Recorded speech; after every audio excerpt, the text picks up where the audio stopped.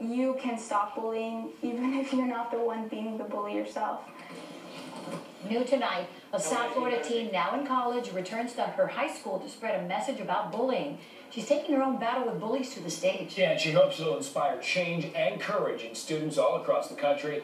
Team 6 reporter Laura Rodriguez shows us how, all new tonight. Bullying at school is a topic often brushed under the rug. If we don't talk about things like this, then we're not going to feel safe. 19-year-old Tiffany Kontoyiannis didn't feel safe in the 7th grade. She says she was bullied, but overcame the difficult time and has now chosen to bring the issue to light the best way she knows how: acting. Little by little, my monologues added up, and it became a play called The Cycle. Tiffany wrote the play her freshman year here at Miami Country Day School. Her senior year, she submitted that play to the Silver Knight Award and won first place in the drama category.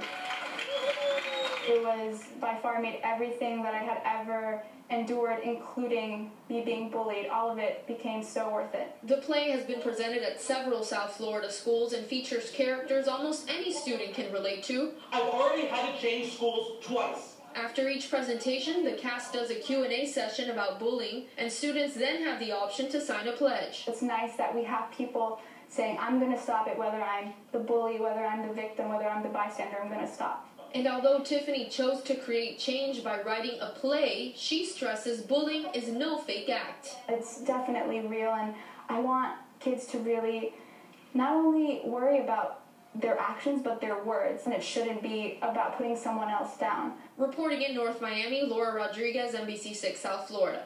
And Tiffany hopes to showcase that play at schools across the country and plans to help administrators implement a curriculum that creates more awareness about the effects of bullying.